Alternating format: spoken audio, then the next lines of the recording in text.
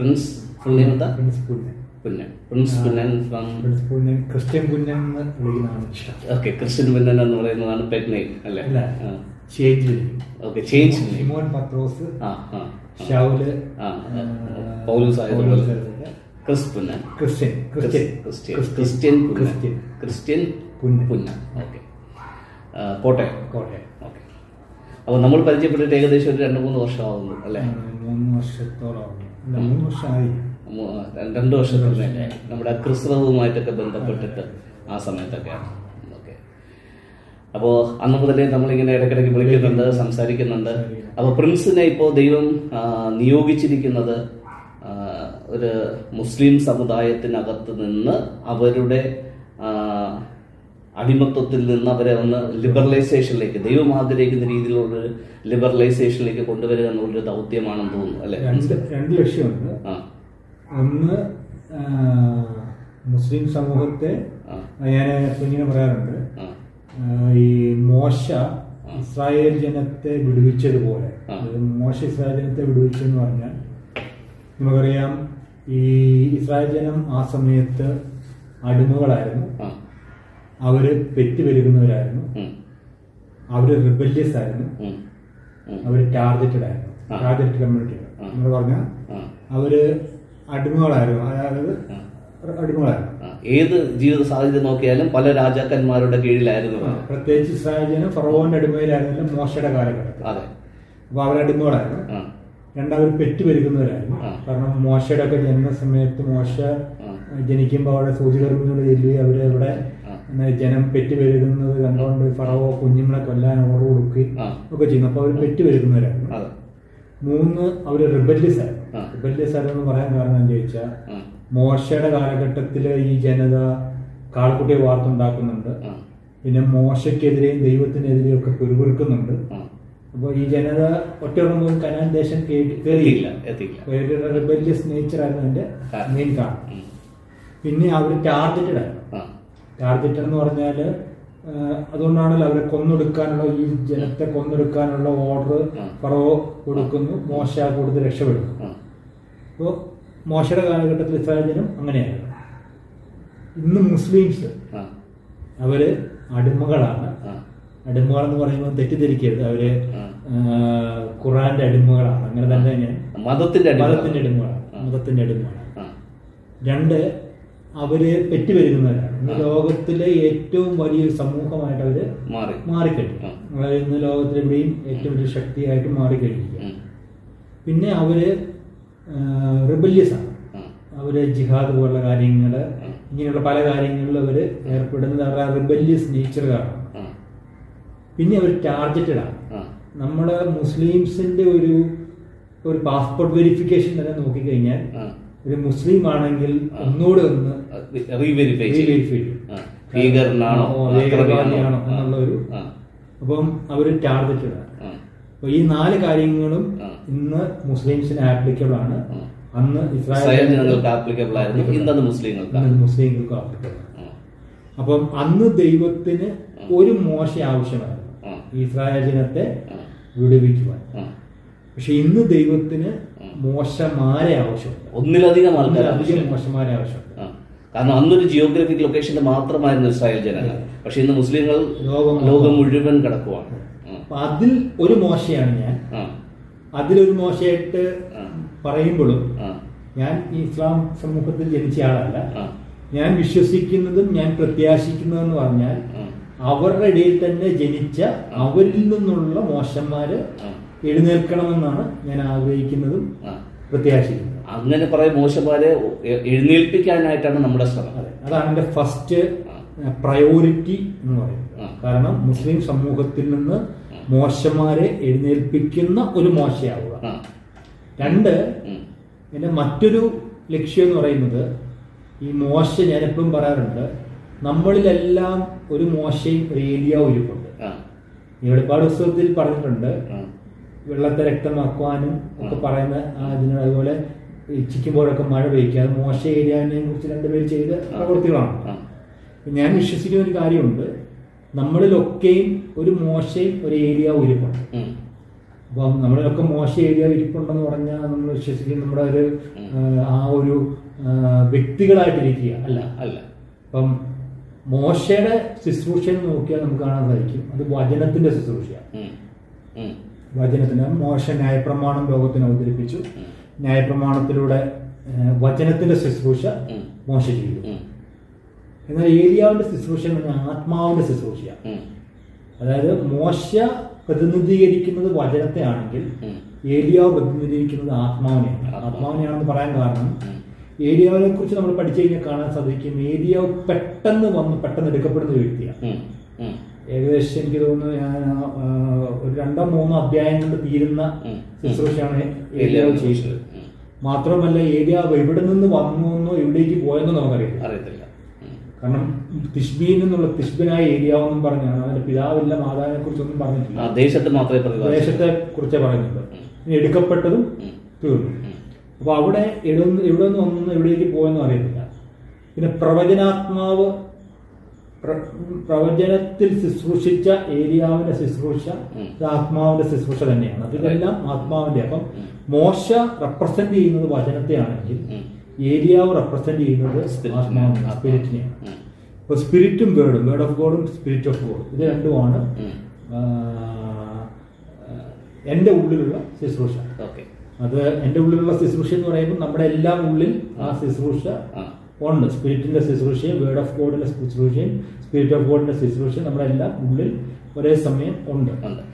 ഇത് പറയുമ്പോൾ ചിലപ്പോൾ നമ്മുടെ വീഡിയോ കാണുന്ന ഒരു മുസ്ലിം സഹോദരനാണെന്നുണ്ടെങ്കിൽ പെട്ടെന്ന് അദ്ദേഹത്തിന് ഉണ്ടാകുന്ന ഒരു സംശയം, ഒരുപക്ഷെ ഇവരുടെ ആശയം ഇസ്ലാമിൽ നിന്ന് ക്രിസ്ത്യാനിറ്റിയിലേക്ക്, അത് മോശയും ഏലിയാവും എന്നൊക്കെ പറയുമ്പോഴത്തേക്ക് ബൈബിൾ ബേസ്ഡ് ആയിട്ടുള്ള ക്യാരക്ടറാണ്. ഖുർആനിൽ പറഞ്ഞിട്ടുണ്ടെങ്കിലും ബൈബിൾ ബേസ്ഡ് ആയിട്ടുള്ള ക്യാരക്ടറാണ്. അപ്പം നമ്മൾ സംസാരിക്കുമ്പോൾ നമ്മൾ ജനിച്ചു വളർന്ന ഒരു ക്രിസ്ത്യൻ കമ്മ്യൂണിറ്റിയിലായതുകൊണ്ട് ഒരുപക്ഷെ അവർ ചിന്തിച്ചേക്കാം ഇതൊരു കൺവേർഷന്റെ ഭാഗമാണോ, മുസ്ലിങ്ങളെ പിടിച്ചിട്ട് ക്രിസ്ത്യാനി ആക്കുന്നതിന്റെ ഭാഗമാണോ, അതാണോ ഈ ചർച്ച എന്ന് ചിന്തിച്ചേക്കാം. അതിലേക്ക് ഞാൻ ഒന്നുകൂടെ വരട്ടെ. ഈ ഖുറാന്റെ അകത്ത് ഈസാ നബിയെ കുറിച്ച്, അതായത് യേശു എന്ന് പറയുന്ന ഈസാ നബിയെ കുറിച്ച് പറഞ്ഞിരിക്കുന്ന 2 വേർഡ്സ്, 2 ഈസായ്ക്ക് കൊടുത്തിരിക്കുന്ന 2 പേരുകളാണ്. ഒന്ന് കലിമത്തുള്ള എന്ന ദൈവത്തിന്റെ വചനം, യേശു ദൈവത്തിന്റെ വചനമാണെന്ന് അല്ലെങ്കിൽ കലിമത്തുള്ള എന്ന് പറഞ്ഞിരിക്കുന്നു. 2 റൂഹുള്ള എന്ന ദൈവത്തിന്റെ ആത്മാവ്. അപ്പൊ കലിമത്തുള്ളയും റൂഹുള്ളയുമാണ് യേശു എന്ന് ഖുർആൻ വെളിപ്പെടുത്തുന്ന കാര്യമാണ്. അതിനകത്ത് നമുക്ക് ഇതില്ല. യേശുവിൽ ഇത് രണ്ടും ഉണ്ടായിരുന്നു എന്നതിന് യാതൊരു സംശയവും ഉണ്ടാവേണ്ട ആവശ്യമില്ല. ഖുർആനെ ബേസ് ചെയ്തും ബൈബിളിനെ ബേസ് ചെയ്തും ഇത് രണ്ടും സത്യമാണ്. അപ്പോൾ ഖുർആനെ ബേസ് ചെയ്തും ബൈബിളിനെ ബേസ് ചെയ്ത് യേശുവിൽ ദൈവത്തിന്റെ വചനവും ദൈവത്തിന്റെ ആത്മാവും ഉണ്ടായിരുന്നു. അതേ വചനവും അതേ ആത്മാവും നമ്മളിലുണ്ട് എന്ന് പറയുമ്പോൾ അത് അവരെ കൺവേർട്ട് ചെയ്യുകയല്ല, ഒരു സത്യം നമ്മൾ പറയുന്നു. കാരണം എന്താ ചോദിച്ചാൽ അത് സത്യം പറഞ്ഞ ക്രിസ്ത്യാനികൾക്ക് പോലും ആ കാര്യം അറിയത്തില്ല. അപ്പം ഇത് ഇവരോടുള്ള എന്റെ സ്നേഹം തുടങ്ങിയെന്ന് പറഞ്ഞാൽ ഇവരെ ഞാൻ സ്നേഹിക്കുന്നതിന്റെ കാരണം എന്താണെന്ന് ചോദിച്ചാൽ ബൈബിളിൽ നിന്ന് തന്നെയാണ് ഞാൻ ഇവരെ സ്നേഹിക്കാൻ തുടങ്ങിയത്. അതിന്റെ കാരണം എന്താണെന്ന് ചോദിച്ചാൽ ബൈബിളിൽ ഉൽപ്പത്തി പുസ്തകത്തിൽ നമുക്ക് കാണാൻ സാധിക്കും അബ്രഹാമിന്റെ ദാസിയായ ഹാഗർ സ്വയമേ ഇറങ്ങി പോകുന്നതായിട്ട് നമുക്ക് കാണാൻ സാധിക്കും. ഉൽപ്പത്തി പുസ്തകം 16-ാം അധ്യായത്തിലാണ് ഇപ്രകാരമാണ് കിടക്കുന്നത്. അതായത് സാറായിൽ നിന്ന് കുറച്ച് തിക്ത അനുഭവങ്ങൾ ഉണ്ടായപ്പോ എനിക്കിവിടെ താമസിക്കുന്നത് ഉചിതമല്ല എന്ന് പറഞ്ഞ ആദ്യത്തെ പ്രാവശ്യം അവൾ സ്വയം ഇറങ്ങി പോകുന്നുണ്ട്. അപ്പൊ അങ്ങനെ 16-ാം അധ്യായത്തിന്റെ ഏകദേശം ഞാനത് വായിക്കുന്നില്ല, എങ്കിലും അതിന്റെ 12, 11, 10 ആ കാര്യങ്ങളാണ് 16-ാം അധ്യായത്തിന്റെ 12, 10, 12, 11 കിടക്കുന്ന ആ കാര്യങ്ങളാണ്. അവൾ സ്വയം ഇറങ്ങിപ്പോകുമ്പോൾ ഇറങ്ങിപ്പോയപ്പോൾ ദൈവത്തിന്റെ ദൂതൻ വന്നിട്ട് അവളോട് പറയാണ്, നീ തിരിച്ചു എന്ന് നിന്റെ യജമാനത്തേക്ക് കീഴടങ്ങിയിരിക്കുക. അപ്പൊ എന്റെ ഉള്ളിൽ സ്വാഭാവികമായിട്ടുണ്ടായ ഒരു ചിന്തയാണ്, അവൾ സ്വയമേ ഇറങ്ങിപ്പോയതല്ലേ, അവളെ അങ്ങ് വിട്ടാ പോലെ, പിന്നെ എന്തിനാ ദൈവം അങ്ങനെ ഒരു തിരിച്ചു ചെന്ന് നീ യജമാനത്തേക്ക് കീഴടങ്ങിയിരിക്കാൻ പറയുന്നത് എന്നൊരു ചിന്ത എന്റെ ഉള്ളിലുണ്ടായി. അപ്പൊ എനിക്കൊരു എന്നാ പറയുന്നത് ഒരു നീതിയില്ലാത്ത ഒരു പ്രവർത്തിയായിരുന്നു. കാരണം എന്താ ചോദിച്ചാൽ അതുകൊണ്ടല്ല, അവളെ തിരിച്ചയച്ചതുകൊണ്ടല്ല. പിന്നെ 21-ാം അധ്യായത്തിൽ ദൈവം അബ്രഹാമിനോട് പറഞ്ഞ് ഇറക്കി വിടുകയും. അപ്പം അവൾ സ്വയമേ ഇറങ്ങിപ്പോയപ്പോൾ അവളെ അങ്ങ് വിട്ടാൽ മതിയായിരുന്നു. പക്ഷെ അവളെ വിട്ടില്ല. പകരം പിന്നീട് തിരിച്ചയച്ചിട്ട് അബ്രഹാമിനോട് പറഞ്ഞിട്ട് ഇറക്കി വിടുകയില്ല. അപ്പം ഒരു ന്യായമില്ലാത്തൊരു കാര്യമാണ്. കാരണം അവൾ സ്വയമേ ഇറങ്ങിപ്പോയടുത്ത് അവളെ വിടുന്നതിന് പകരം ഞാൻ ചോദിച്ചു, ദൈവം ഇതൊരു നീതിയില്ലാത്ത പരിപാടിയാണല്ലോ നീ കാണിച്ചത്. അപ്പം ആക്ച്വലി ഞാൻ സത്യത്തില് ഹാഗറിന്റെ ആ ഒരു ഇത് കാണുമ്പം എനിക്ക് പലപ്പോഴും എന്റെ അമ്മയെ ഓർമ്മ വരും. കാരണം എന്റെ അമ്മ ഒത്തിരി കഷ്ടത അനുഭവിച്ചതാണ്. കാരണം എന്റെ അമ്മയ്ക്ക് ഒരുപാട് വേദനകൾ, മമ്മി ഭയങ്കര ദൈവഭക്തയായിരുന്നു. പക്ഷെ ദൈവഭക്തയായിരിക്കുമ്പോൾ തന്നെ മമ്മി പ്രാർത്ഥിക്കാതെ ചെറുപ്പത്തിലൊക്കെ ഞാൻ ഓർക്കുന്നുണ്ട്. എന്റെ ചെറുപ്പത്തിലൊക്കെ മുട്ടുമേലിരുന്ന് ഒത്തിരി പ്രാർത്ഥിക്കുകയൊക്കെ ചെയ്യാറ്. പക്ഷേ മമ്മിക്കെന്തും തിക്താനുഭവങ്ങളും വേദനകളും. അപ്പൊ ഞാൻ പോലും പിന്നീട് മമ്മി ഒരുപാട് ഉപദ്രവിക്കുന്ന രീതിയിലേക്ക് വന്നു. അപ്പൊ ഞാൻ ചിന്തിച്ചിട്ടുണ്ട്, ആഗറിന്റെ ജീവിതം എന്ന് പറയുന്നത് വളരെ വേദന നിറഞ്ഞൊരു അനുഭവം. അപ്പോ ഞാനിവിടെ കാണുന്നത് ഹാഗറിനോട് പറയാണ്, നീ ഇറക്കി വിട്ടു കഴിയുമ്പോൾ ദൈവം ഹാഗറിന് വേണ്ടി നീരുറവ തുറക്കുന്നു. ഇത് ഹാഗാറിന് വേണ്ടി നീരുറവ തുറക്കേണ്ടത് അബ്രഹാം അല്ല, ദൈവമാണ്. അതായത് ഹാഗറിന്റെ മകനായ ഇസ്മായിലിന് വേണ്ടി, ഇസ്മായിലിന്റെ കരച്ചിൽ കേട്ടിട്ട് ദൈവം എന്ത് ചെയ്തു? ഹാഗറിന് വേണ്ടി നീരുറവ തുറന്നു. ഹാഗറിന്റെ കണ്ണ് തുറന്നു. ഇവിടെ ഒരു പോയിന്റ് ഉണ്ട്. സാധാരണ രീതിയിൽ പ്രസംഗിച്ച് കേൾക്കുന്നത് ഹാഗറിന്റെ കണ്ണീര് കണ്ട്, കരച്ചിൽ കണ്ട് ദൈവം ഉറവ തുറന്നു എന്നാണ്. അതല്ല, ഇസ്മായിലിന്റെ കരച്ചിൽ കണ്ടിട്ടാണ് ദൈവം ഉറവ തുറക്കുന്നത്. അതല്ലേ ബൈബിളിൽ അങ്ങനെയാണ്. അപ്പൊ ആ ഹാഗാറിന് വേണ്ടി ഇസ്മായിലിന്റെ കരച്ചിൽ കണ്ട് ദൈവം നീരുറവ തുറന്നെങ്കിൽ, ഈ നീരുറവ എന്ന് പറയുന്നത് സത്യത്തിൽ അതിന്റെ അകത്തൊരു പ്രത്യേകതയുണ്ട്. അതിന് ഒരു ആത്മീയ ഒഴുക്കുണ്ടായിരിക്കും. ഇസ്ലാമിന് വേണ്ടി ദൈവം തുറക്കാൻ പോകുന്ന നീരുറവ സംസം നദിയല്ല. ഇസ്ലാമിന് വേണ്ടി ദൈവം തുറക്കാൻ പോകുന്ന നീരുറവ എന്ന് പറയുന്നത് ജീവന്റെ നീരുറവയാണ്. അത് ശരിക്കും ജീവനുള്ളതും ജീവിപ്പിക്കുന്നതുമായ നീരുറവയാണ്. സത്യത്തിൽ ഈ യേശു ഒരിക്കൽ ഇങ്ങനെ പറയുന്നുണ്ട്, ദാഹിക്കുന്നവനെല്ലാം എന്റെ അടുക്കൽ വന്ന് കുടിക്കട്ടെ, എന്നിൽ വിശ്വസിക്കുന്നതിന്റെ ഉള്ളിൽ നിന്ന് ജീവജല നദികൾ ഒഴുകും. അപ്പൊ സാധാരണ ഇപ്പൊ മുസ്ലിംസ് സാധാരണ എല്ലാ വർഷത്തിലൊന്നും എവിടെ പോകും? മക്കയിൽ പോകും. മക്കയിലും മദീനയിലും ഒക്കെ പോയി ആ സംസം എന്ന് പറയുന്ന കിണറിന്റെ അകത്ത് നീരുറവ, അവിടെയാണ് അവർ വിശ്വസിക്കുന്നത്. ഈ ഹാഗറിന് നീരുറവ തുറന്ന് അവിടുന്ന് വെള്ളമൊക്കെ ആയിട്ട് വരും.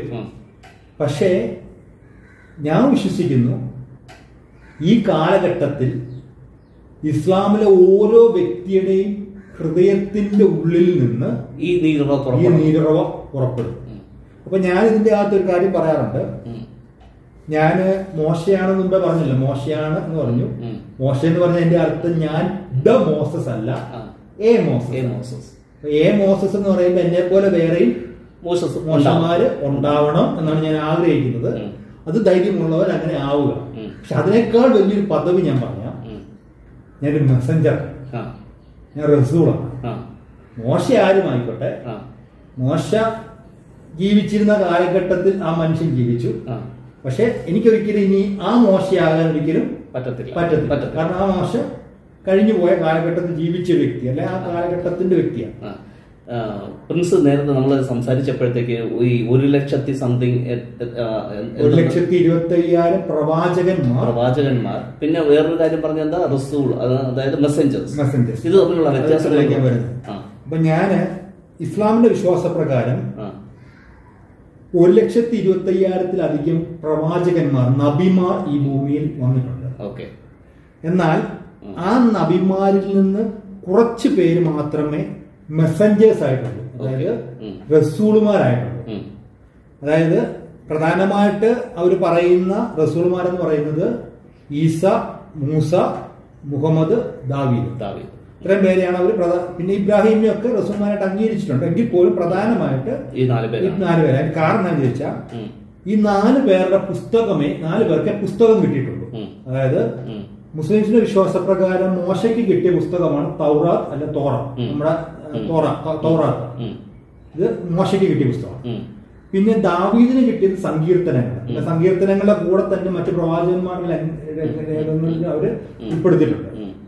മൂന്നാമത് ഈസായിക്ക് കിട്ടിയ പുസ്തകം. അത് യേശുവിന് കിട്ടിയത് യേശു എഴുതിയതായ ഒരു പുസ്തകം ഇല്ലെങ്കിലും അവര് വിശ്വസിക്കുന്നു ഈസായിക്ക് ദൈവം എന്ത് ചെയ്തു, ഈ പുസ്തകം ഇറക്കി കൊടുത്തു. അതിന് ഇഞ്ചീലെന്നാണ് പറയുന്നത്. ഇഞ്ചീല സുവിശേഷങ്ങൾ. ഇഞ്ചീലെന്ന് പറഞ്ഞാൽ സുവിശേഷങ്ങൾ. തൗറാത്ത് എന്ന് പറഞ്ഞാൽ നമ്മുടെ ന്യായപ്രമാണം. സബൂർ എന്ന് പറഞ്ഞാല് നമ്മുടെ സങ്കീർത്തനങ്ങള്. 3 ഇഞ്ചീൽ സുവിശേഷങ്ങൾ. 4ാമത്തെ പുസ്തകം എന്ന് പറഞ്ഞാല് മുഹമ്മദ് നബിക്ക് കിട്ടിയ ഖുർആൻ. ഈ 4 പുസ്തകങ്ങളാണ് അവർ അംഗീകരിക്കുന്നത്. ഈ ഒരു സംഭവം കൂടെ ഞാൻ പറയാം. ഞാൻ ചിലയിടത്തൊക്കെ കേട്ടിട്ടുണ്ട്, ചില പെന്തക്കോസ്ത് പ്രാർത്ഥിമാരൊക്കെ പ്രാർത്ഥിക്കുന്നത് 4ാം വേദത്തിന്റെ ശക്തിയെ ഞങ്ങൾ അഴിക്കുന്നു എന്നൊക്കെ പറഞ്ഞ് പ്രാർത്ഥിക്കും. അച്ഛനും കേട്ടിരിക്കാൻ സാധ്യതയുണ്ട്. ഈ 4ാം വേദം എന്താണെന്ന് അവർക്ക് അറിയത്തില്ല. ഈ 4ാം വേദം എന്ന് പറഞ്ഞത് ഇതാണ്, ഇതിനെതിരെയാണ്. അപ്പൊ ഞാൻ 3 പ്രാവശ്യം ഖുർആൻ വായിച്ചിട്ട് വരുത്തിട്ടുള്ളതാണ്. 3 പ്രാവശ്യം എനിക്ക് അതിന്റെ അകത്ത് ഒരു ശക്തി തോന്നിയിട്ടില്ല. അത് സാധാരണ പുസ്തകമായിട്ട് എനിക്ക് ഇത് ചെയ്തിട്ടുണ്ട്. മുഹമ്മദ് എഴുതിയ പുസ്തകം. അതിനപ്പുറം ഒന്നും എനിക്ക് തോന്നിയിട്ടില്ല. അപ്പൊ അതിന്റെ അകത്ത് വലിയ 4ാം വേദത്തിന്റെ ശക്തി ഒന്നും അതിന്റെ അകത്ത് ഇരിക്കുന്നതായിട്ട് എനിക്ക് തോന്നിയിട്ടില്ല. ഞാൻ 3 പ്രാവശ്യം വായിച്ചിട്ടുണ്ട്. അപ്പൊ ഓക്കെ, അതവിടെ നിൽക്കട്ടെ. അപ്പൊ ഈ 4 വേദങ്ങള് കിട്ടിയവരെയാണ് റസൂലുമാര് എന്നവർ അംഗീകരിച്ചത്. പുസ്തകം കിട്ടിയവരെയാണ് റസൂലുമാര് അംഗീകരിച്ചിരിക്കുന്നത്. അപ്പൊ നബി എന്ന് പറഞ്ഞാൽ പ്രവാചകൻ, റസൂൾ എന്ന് പറഞ്ഞാൽ മെസ്സഞ്ചർ. അല്ലെങ്കിൽ അപ്പം ഒരു നബി മെസ്സഞ്ചർ ആകണമെന്ന് നിർബന്ധമില്ല. ഒരു പ്രോഫറ്റ് മെസ്സഞ്ചർ ആകണമെന്ന് നിർബന്ധമില്ല. പക്ഷേ ഒരു റസൂൾ അല്ലെങ്കിൽ ഒരു മെസ്സഞ്ചർ ഓട്ടോമാറ്റിക്കലി ഒരു പ്രോഫറ്റും കൂടി ആയിരിക്കും. എന്ന് വെച്ചാൽ നബിയുടെ മുകളിലാണ് മെസ്സഞ്ചർ. നമുക്കറിയാം, മുസ്ലിംസ് പറയുന്ന ഒരു കാര്യമാണ് ലാ ഇലാഹ ഇല്ലല്ലാഹ് മുഹമ്മദ് അൽ റസൂലുള്ളാഹ്. മുഹമ്മദ് അള്ളാഹുവിന്റെ സന്ദേശവാഹകനാണെന്നാണ് പറയുന്നത്. പക്ഷെ ഞാൻ പറയുന്നൊരു കാര്യം, എന്റെ ഒരു ആഗ്രഹവും എന്റെ ഒരു പ്രത്യാശയും ഞാൻ വിശ്വസിക്കുന്നതുമായ കാര്യം എന്താണെന്ന് ചോദിച്ചാൽ, ഈ മുസ്ലിം സമൂഹത്തിൽ നിന്ന് 1,25,000 അല്ല അതിലധികം മെസ്സഞ്ചേഴ്സ് എഴുന്നേൽക്കും. 1,25,000 അല്ല അതിലധികം മെസ്സഞ്ചേഴ്സ് എഴുന്നേൽക്കും. അതായത് 4ൽ നിന്ന് ലക്ഷങ്ങളിലേക്കുള്ള ഒരു പരിവർത്തനം ഉണ്ടാവും. അപ്പൊ ഈ അവിടെ ഞാൻ പറഞ്ഞില്ലേ, മുഹമ്മദ് ഒരു ചെറിയൊരു തെറ്റെന്ന് പറയാൻ പറ്റത്തില്ല. എനിക്കത് എങ്ങനെയാണെന്ന് അറിയത്തില്ല. അദ്ദേഹത്തിന്റെ സ്വാർത്ഥതയാണോ തെറ്റാണോ എന്നൊന്നും അറിയത്തില്ല. അദ്ദേഹം ചെയ്തൊരു കാര്യം ഞാൻ അവസാനത്തെ വ്യക്തിയാണെന്നും പറഞ്ഞ് അവസാനിപ്പിച്ചിട്ട് അവിടെ എനിക്ക് യേശുവിന്റെ ജീവിതം വലിയ ഇഷ്ടമാണ്. കാരണം യേശു പറയുന്നൊരു കാര്യമുണ്ട്, ഞാൻ ചെയ്തതിലധികം അല്ലെ. അപ്പൊ ശിഷ്യന്മാരെ സ്നേഹിക്കുന്ന അല്ലെ ഒരു മനോഭാവം യേശുവിന് ഉണ്ടായിരുന്നത് കൊണ്ട് ശിഷ്യന്മാർ താൻ ചെയ്തതിലധികം ചെയ്യണമെന്ന് അദ്ദേഹം ആഗ്രഹിച്ചു. അങ്ങനെ ബ്ലസ് ചെയ്യുകയും ചെയ്യും. അപ്പൊ ഞാനും അതിനെയാണ് ഫോളോ ചെയ്യാൻ ഇഷ്ടപ്പെടുന്നത്. യേശുവിന്റെ ആ മാതൃകയാണ് ഫോളോ ചെയ്യാൻ ഇഷ്ടപ്പെടുന്നത്. ഞാനൊരു മെസ്സഞ്ചർ ആണ് എന്ന് ഞാൻ വിശ്വസിക്കുന്നു. അതിപ്പോ എനിക്ക് ആകെ അംഗീകാരം ആവശ്യമില്ല. കാരണം എന്താ ചോദിച്ചാല് അതിനൊരു കാരണമുണ്ട്. അപ്പോസ്തലന്മാരുടെ കൂട്ടത്തിൽ പെട്ടവനല്ല പൗലോസ്. അല്ല, പൗലോസിനെ അപ്പോസ്തലന്മാരുടെ കൂട്ടത്തിൽ പെട്ടിട്ടില്ല. ഈ സുവിശേഷങ്ങൾ എഴുതിയതിൽ 2 പേർ അപ്പോസ്തലന്മാരല്ല. പക്ഷേ പൗലോസ് പറയാണ്, ഞാൻ അപ്പോസ്തലന്മാരൊത്തും കുറഞ്ഞവനല്ല. കാരണം പൗലോസിന്റെ ഉള്ളിലുള്ള ബോധ്യമാണ് ഞാൻ അപ്പോസ്തലനാണ്. ആരെങ്കിലും അംഗീകരിച്ച് ഈ ശിഷ്യന്മാരാരാ തെരഞ്ഞെടുത്ത അപ്പോസ്തലനായിട്ട്? മത്യാസിനെയും അല്ലെ, മത്യാസിനെ തെരഞ്ഞെടുത്തത്. ശരിക്കും പറഞ്ഞാൽ യൂദാസ് ഒഴിഞ്ഞു പോയെടുത്തിട്ട് മത്യാസിനെ. അപ്പൊ ശിഷ്യന്മാർ ശരിക്കും പറഞ്ഞാൽ പൗലോസിനെ അംഗീകരിച്ചിട്ടില്ല. പൗലോസിനെ പിന്നെ എപ്പോഴെങ്കിലും അംഗീകരിച്ചെങ്കിൽ അംഗീകരിച്ചു. അത് ഒരു അംഗീകരിച്ചിട്ടുണ്ട്, ഇല്ലെന്ന് ഞങ്ങൾക്ക് പറയാൻ പറ്റില്ല. പത്രോസ് പറയുന്നുണ്ട്, അവൻ പറയുന്നത് ഞങ്ങൾക്ക് മനസ്സിലാവും എന്നൊക്കെ പറയുന്നുണ്ട്. പക്ഷേ പൗലോസ് ശരിക്കും പറഞ്ഞ പൗലോസിന്റെ ബോധ്യമാണ്. പുള്ളി സ്വയം പറഞ്ഞതാണ്. പുള്ളിയുടെ ഉള്ളിലുള്ള ബോധ്യമാണ് ഞാൻ അപ്പോസ്തലനാണെന്ന്. അപ്പം ആ ഒരു തലത്തിൽ ഞാനൊരു മെസ്സഞ്ചർ ആണെന്ന് എനിക്ക് നല്ല ബോധ്യമാണ്. അത് ദൈവത്തിൽ നിന്ന് കിട്ടിയ ഉറപ്പാണ്. അപ്പൊ അത് ആരെന്നെ സ്റ്റോപ്പ് ചെയ്താലും ഞാൻ അതിനെ എസ്റ്റാബ്ലിഷ് ചെയ്യും. ഞാൻ എസ്റ്റാബ്ലിഷ് ചെയ്യുമെന്ന് പറഞ്ഞാൽ ഞാൻ അതിനെ ഉറപ്പിക്കും, എന്റെ ഉള്ളിൽ ഉറപ്പിക്കും ഞാനൊരു മെസ്സഞ്ചറാണ്. അങ്ങനെ മെസ്സഞ്ചർ ആണെന്ന് ഉറപ്പിക്കുമ്പോൾ ഉള്ള പ്രത്യേക ചോദ്യം വരും, നിനക്ക് എവിടുന്ന് ബുക്ക് കിട്ടി? എന്റെ പുസ്തകമുണ്ടോ? നീ ബൈബിള് അവതരിപ്പിച്ചിട്ടുണ്ടോ? അതുകൊണ്ട് എന്റെ ഒരു പുസ്തകമുണ്ട്. എന്റെ ഹൃദയം എന്ന മാംസപ്പലകയിൽ എഴുതപ്പെട്ട ഒരു പുസ്തകം എന്റെ ഹൃദയത്തിലുണ്ട്. അപ്പൊ ആ ഹൃദയം എന്ന മാംസപ്പലകയിൽ എഴുതിയ പുസ്തകത്തിൽ നിന്നാണ് ഞാൻ സംസാരിക്കേണ്ടത്. അത് ആത്മാവിന്റെ വചനങ്ങളാണ്. ആത്മാവിന്റെ വചനങ്ങൾ. അപ്പം അതാണ് ഞാൻ പറഞ്ഞത്, വചനവും ആത്മാവും എന്റെ ഉള്ളിൽ വസിക്കുക. അതായത് ആത്മാവ് എന്റെ ഉള്ളിൽ, ഞാൻ പറയാറുണ്ട്, ഈ നമ്മുടെ ആത്മാവിൽ വചനമെന്ന ബീജം വീണ് ഒരു പുരുഷനായിട്ട് ജീവിക്കുക എന്ന് വെച്ചാൽ വചനം ഒരു പുരുഷനായിട്ട് നമ്മുടെ ഉള്ളിൽ വസിക്കുകയാണ്. അപ്പം ഈ ആത്മാവിൽ ജീവിക്കുന്ന ഒരു മനുഷ്യന്റെ ഉള്ളിൽ ദൈവവചനത്താൽ വചനമാകുന്ന പുസ്തകം ഇരിക്കുന്നത് കൊണ്ട് ഞാൻ ആരാ? മെസ്സഞ്ചറാണ്, റസൂളാണ്. അപ്പോ ഞാനൊരു മെസ്സഞ്ചറാണ്. അപ്പൊ ഇത് ഈ സമൂഹം തിരിച്ചറിയണം, ഈ മുസ്ലിം സമൂഹം തിരിച്ചറിയണം, ഞാനൊരു മെസ്സഞ്ചറാണ്, ഞാൻ ഈ കാലഘട്ടത്തിന്റെ സന്ദേശവാഹകനാണ്. എന്റെ കയ്യിലിരിക്കുന്ന ഈ ബൈബിളോ ഖുർആനോ അല്ല, എന്റെ അകത്തൊരു ദൈവാത്മാവിനാൽ എഴുതപ്പെട്ട വചനമുണ്ട്. ആ തിരിച്ചറിവിലേക്ക് ഈ സമൂഹത്തെ കൊണ്ടുവരിക എന്നുള്ളത് എന്റെ പ്രധാനപ്പെട്ട ലക്ഷ്യം എന്ന് പറയുന്നത്.